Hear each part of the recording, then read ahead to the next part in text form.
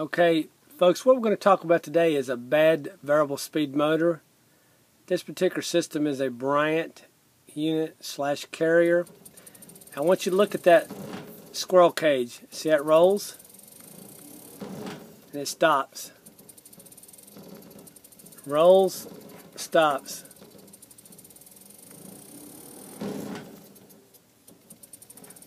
Okay, what it's trying to do, the ECM motor is trying to ramp up with speed, but the module is burnt up inside, so this motor has to be replaced. So if you get into a situation where you see a motor trying to spin, it means the module is bad. Now see, it kicked out. So what happened, the unit kicked out on overload. There it goes. It's going to try it again. It'll kick out in just a moment.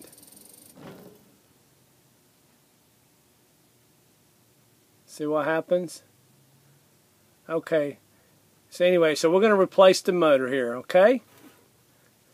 So I want you to look at this. If you see this situation in the future, you just need to pull out the motor and replace it.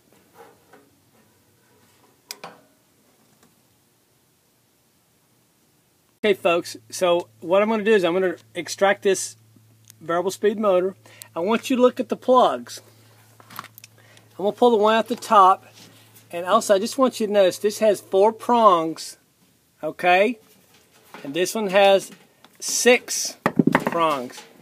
What I want you to actually understand here is, and it has 5 by the way, these are foolproof plugs. You can't plug this one down here, it won't fit.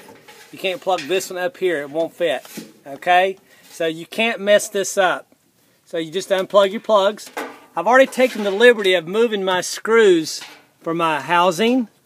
So I'm just going to go ahead and pop it loose.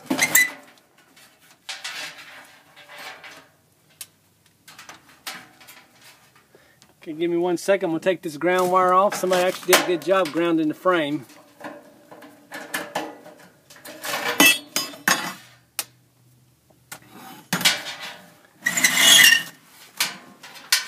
I'm just going to pull it out. And what I'm going to do, I'm going to pull this out. I'm going to take the motor loose and I'm going to replace it with this motor. This is an exact replacement motor. We're going to talk about how I know this was bad. We're going to do the ohms check, DC voltage check. We're going to do all that here in just a moment, okay? Okay. I pull the motor out of the attic, and I want you to look how rusty this thing is. This thing's pretty corroded. A lot of times people have a hard time trying to get these out. So what I recommend is we're going to use some PB Blaster. You're going to use WD-40. There's all types of oil, Rust Buster on the market. So I'm just going to spray this thing here with PB Blaster. I'm going to give it a chance to soak. See how it kind of goes down inside the shaft? Watch this.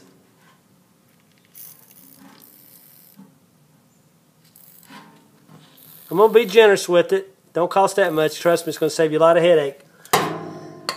Then I'm going to take sandpaper, and I'm going to sand this as close as I can to the shaft here, down at the bottom particularly, so I can get a good start on it.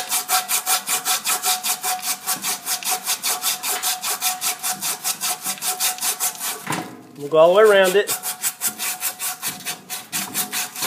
Sometimes you don't have to do this because they're not quite. Okay, I'm going to sand this thing. See how it's starting to clean up here? Okay, I'm just going to sand it down. I'm going to keep going. We use a little more PB Blaster in this case.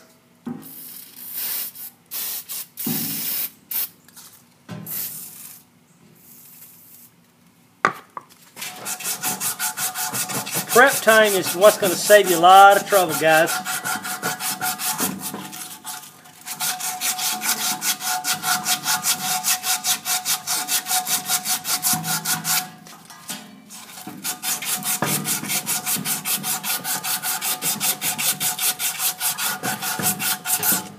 Okay, now I want you to look how the shaft looks. We'll put a little bit more right there.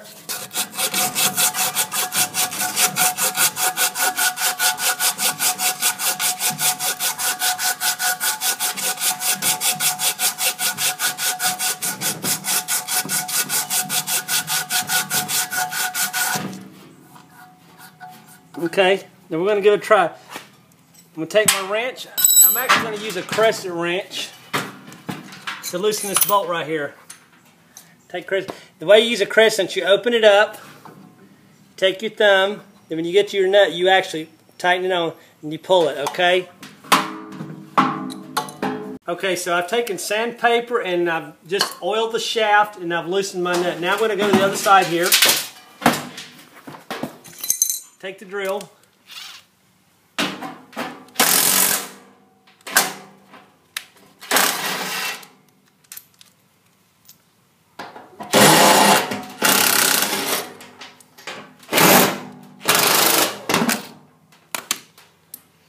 I'm going to take my nuts out here very carefully. Okay, now here's where we're going to find out if this is going to come out easy now.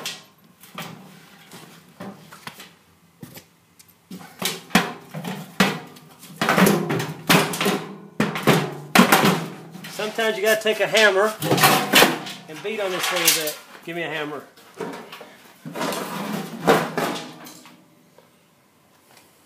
Okay, now what I've done here is I've loosened this up, this side here. And what I actually have done, I pulled it out, pushed it in, pulled it out, and I loosened the rust up because my oil has eaten through the rust now. So I should be able to pull it right up. I just want to demonstrate. So what I've done is I took it and I actually run it up down through there, and I just eat that little bit of rust off right there. Okay, guys? So now we're ready to pull off. We call this a belly band. So I'm going to pull the belly band loose.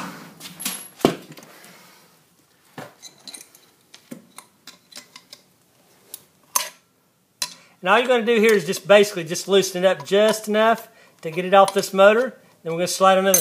One thing I always like to do is measure the distance here from the belly band. So I'm going to get a measuring tape here.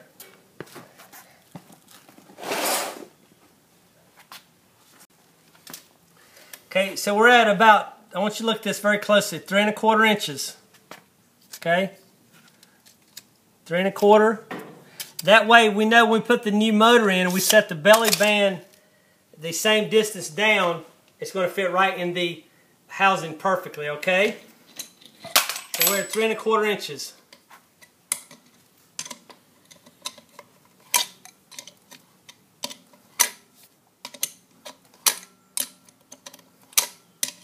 Of course, a deep well socket would work much better. It's just I don't have it with me at this point in time. I'll have it for the strap on the other one.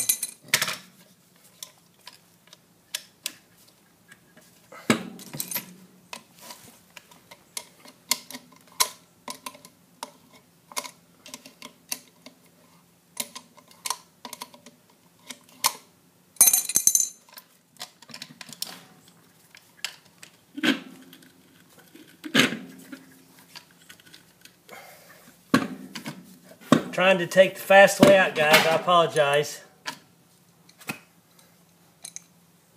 Okay, folks, I went ahead and put the belly band on, and I just want to talk about this, okay? I measured from the top of my belly band, which was 3 1/4 inches, okay? I orientated the motor, just for your benefit here. So when I put my belly band back on and I put my legs in, I had measure the legs where I'm going, because you always got to keep in mind your plugs, where you have to plug in your modular plug, okay? Because the last thing you want to do is get everything set and have your plugs over here or over here, okay? So I measured everything, I took my time, I've got my screws in, I've got my legs firmly attached. All I'm going to do now is tighten up these bolts. And I actually just loosened the bolts. I just got them started so I can have a little play. You don't want to torque them all down. Just take a little time here.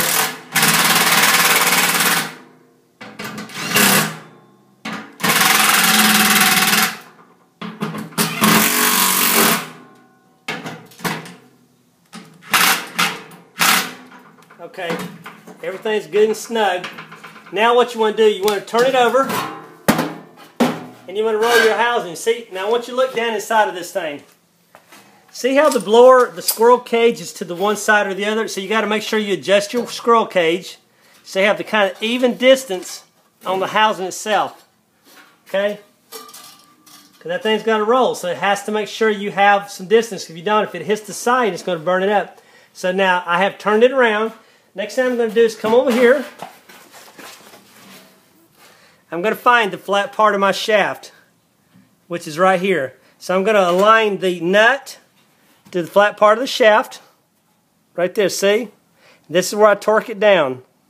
So I'm going to grab my wrench.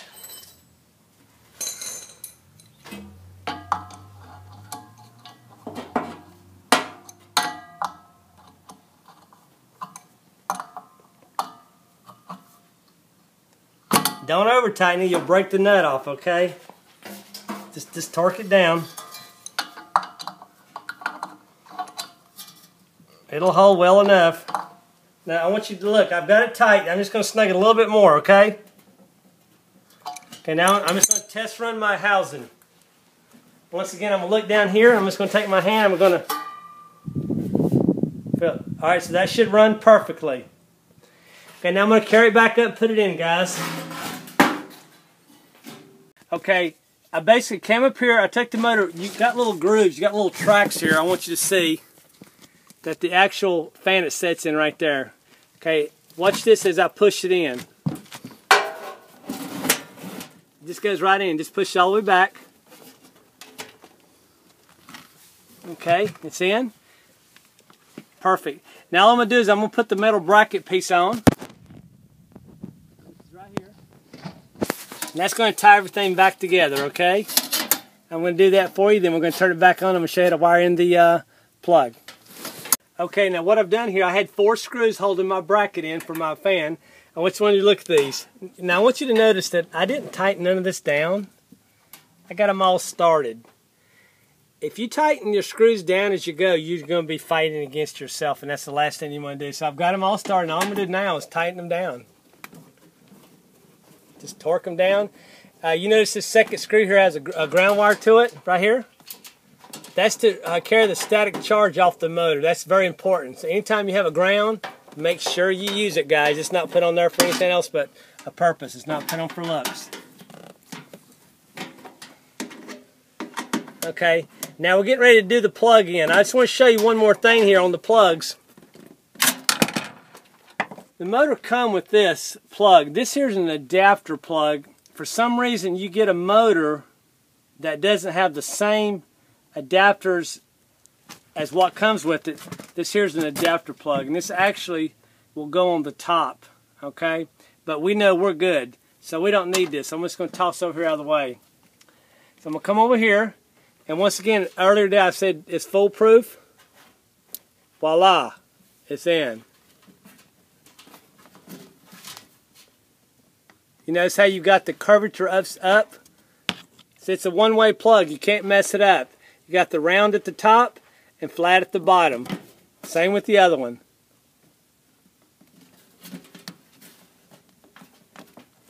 You always want to kind of tug on them, make sure they're tight. Don't pull on the wires. You may pull them out of the prongs themselves, but they're tight. I heard them snap. Okay, so now we're going to get ready. We're going to start this bad boy up. Okay, now we've turned it on. The board's calling for cooling. Let's give it just a minute here, see if we have success.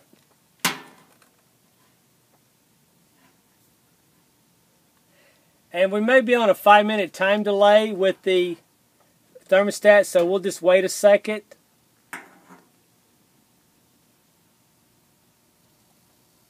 I hear it winding. Okay, see it? And if you look at it closely, it's going to ramp up the speed here.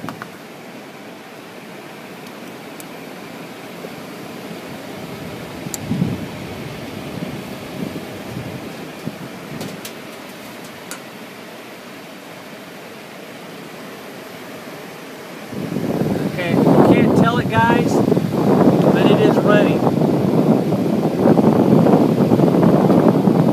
See it? So all we've talked about today was a variable speed motor and how to replace a variable speed motor, okay? The bottom line is when I came up here, the thing was trying to turn. It couldn't turn. These things are turning with DC powered motors. If you have any questions, give us a call at Jones Air Conditioning, 239-596-5855. Go to jonesairconditioning.com. If you like this, please share, please subscribe, and please comment. Thank you.